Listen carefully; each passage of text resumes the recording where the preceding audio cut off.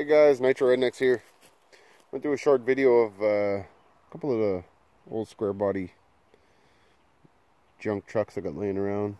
I use them for parts for my 86 K20. It's got a 6.2 diesel in it. Completely gutless engine, but bulletproof.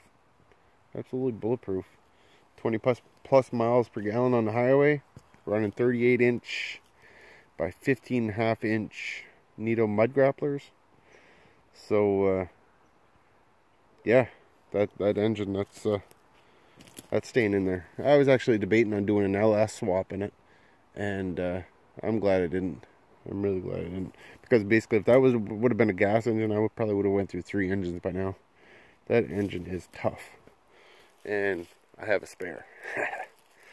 So yeah, I wanted to do a short video on these old ones here.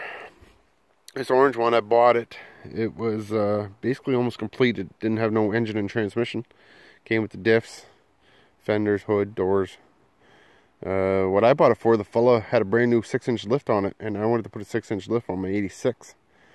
My 86, they had a bunch of leaves added in the back, and in the front they had a 4-inch block, and I did not like that 4-inch block. That was a death trap, if I'm concerned. So I bought this. There was a brand new lift put on it. He just lost interest in it, I guess. And so I got that for $1,100. So basically the price of the lift. Plus I got a set of 38-inch military tires and lots of miscellaneous parts. Got this old red one here. That's a short wheelbase, by the way. I don't think I mentioned that.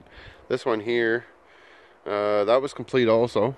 The box off of this, actually, I had a military box on mine, and it was nice. It was different, but I wanted the original box. I find it looked better with the original box. So this had the 8-foot box. It's got a gas job in it. 305, 350, I don't know. I didn't really check. I'm not really too concerned on it. She's seized anyway. But this is a 3/4 ton also. It's got the big 14 bolt in the rear. Corporate 10 in the front.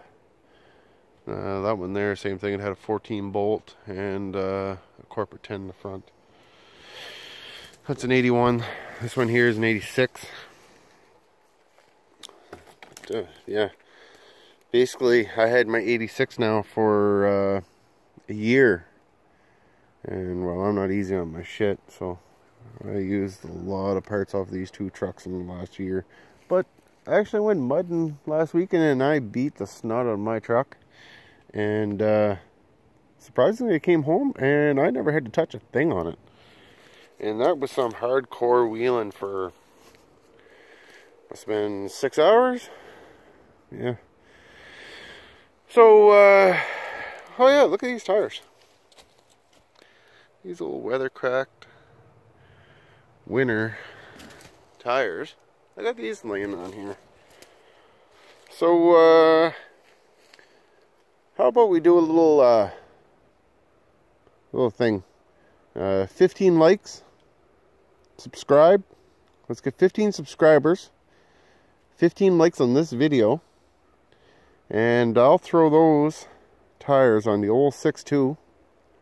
My 86, and I'll blow them off.